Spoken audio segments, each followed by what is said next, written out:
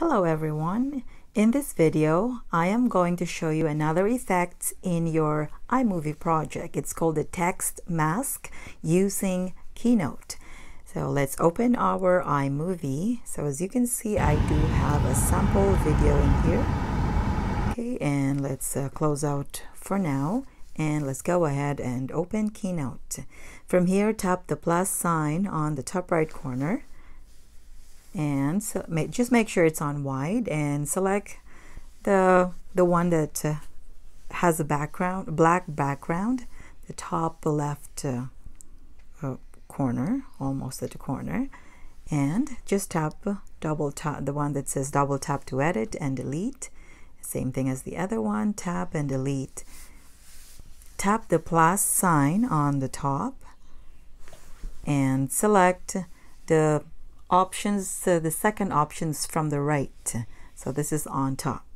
Okay, there, and under basic, select text, and from here tap the brush icon on top, and we can now change the font if you wish. Okay, let's select from here. Let's say we are going to select Laundrina Solid. Tap text to go back and scroll a little bit up, and when you see under the font you selected that says Laundrina Solid, you will see 3 dots on it.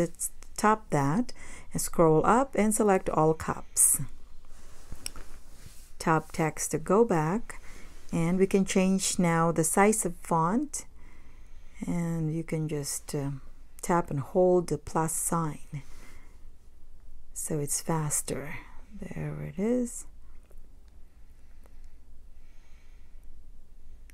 In this effect, the bigger the text, the better.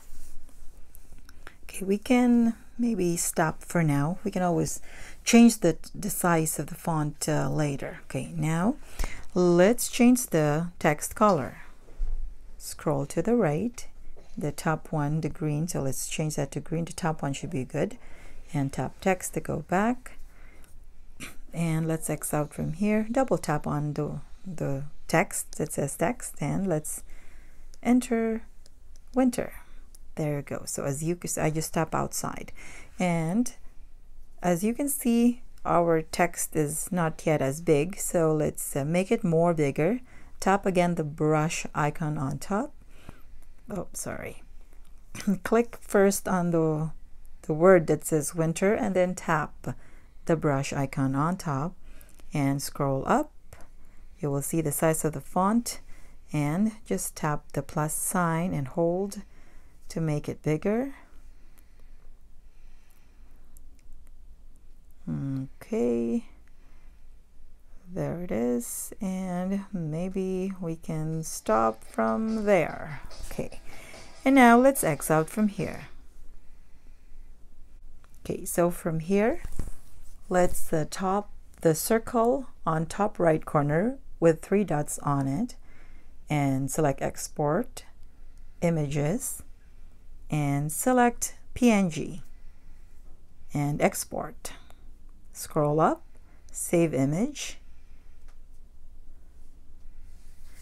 and let's close out from here. Let's open our iMovie project.